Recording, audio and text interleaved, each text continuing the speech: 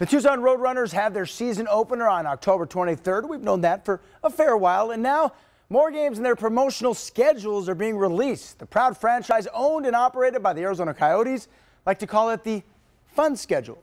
That's right, the Fan Fiesta all kicks off the weekend of Halloween with the team's first El Lazo de Tucson weekend. It'll be a celebration of Dia de los Muertos while catching some hockey fun.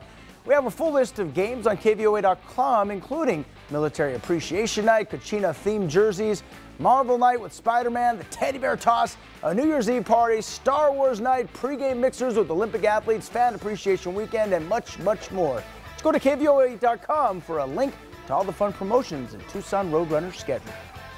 Hey, it'll be a Friday football fever kind of night despite it being a Thursday. That is because one of the few unbeaten teams in Arizona, Desert View High School, is hosting Nogales for homecoming tonight. It's a rare Thursday night game for Coach Bonillas and his boys.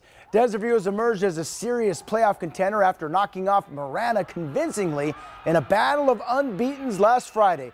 The boys from the Sunnyside Unified School District hope to move to 5-0. Desert View coach Robert Bonillas will go up against his alma mater in Nogales. I'll shoot the game and have all the highlights for you tonight at 10.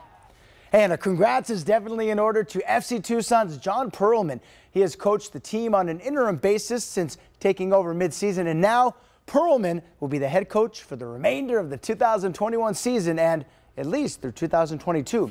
Perlman was one of the club's co-founders in 2011, and he has been a key figure in Tucson's